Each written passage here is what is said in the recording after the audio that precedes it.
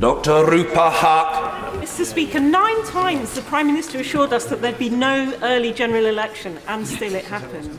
As recently as this morning, her hapless, ever-changing band of ministers were out on the airwaves assuring us that there would be a meaningful vote tomorrow, before this latest twist, this sort of premature parliamentary ejaculation that has put the lie to the claim that she sticks to her guns. Wow, that's strong. When she won't even tell us when the vote is deferred to, and it appears that the lady is for turning. How can we or anyone trust anything she says again?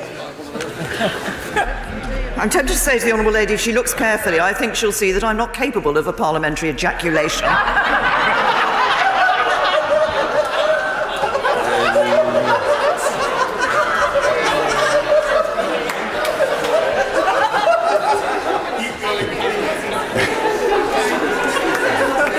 Thank you.